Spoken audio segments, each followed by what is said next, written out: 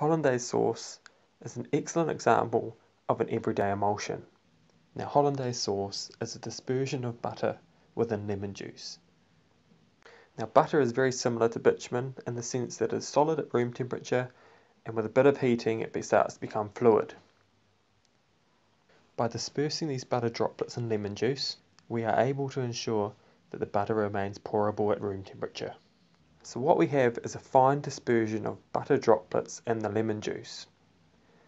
To ensure these butter droplets remain stable, we need to add a bit of emulsifier. So in this case it's egg yolk, which is a very powerful natural emulsifier.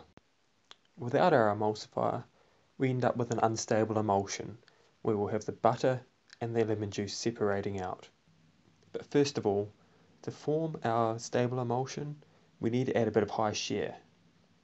In this case, we're going to be using a blender. And what we need to do is add the butter to the blender, which contains our egg yolk and lemon mixture. In doing this, the high shear in the blender will disperse that butter into very fine droplets. And these droplets are stabilised by that egg yolk, as I mentioned earlier. But what happens if we leave out our emulsifier, our egg yolk? What happens then? What we end up with is an unstable emulsion.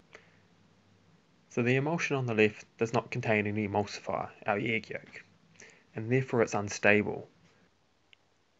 So what you can see is it's separating, with the butter rising to the top and the lemon juice staying at the bottom. And once the butter cools and solidifies, we won't be able to pour this as a sauce.